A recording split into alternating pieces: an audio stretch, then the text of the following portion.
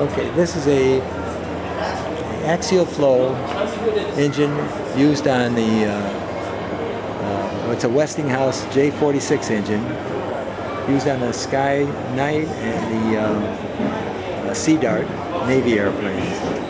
It is the first of the series of jet engines that were used by American fighters going into starting with the F-86.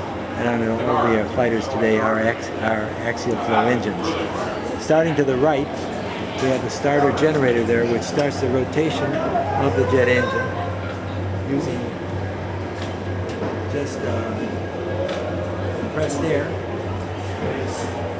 And then, as the airflow continues through the airplane, through the engine itself, and goes through 12 stages of compression axially, you'll notice the decreasing size of the turbine blades as they get further to the left, and the color changing from blue to red, indicating a higher pressure.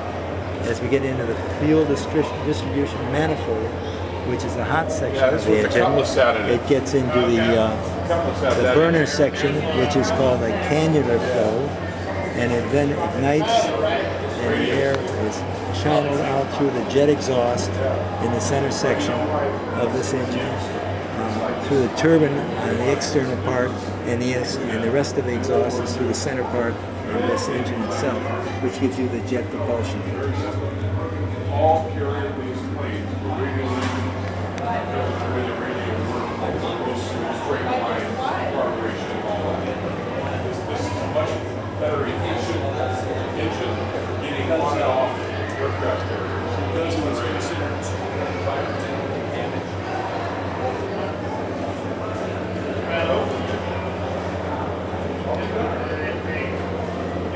Wow, that's not bad.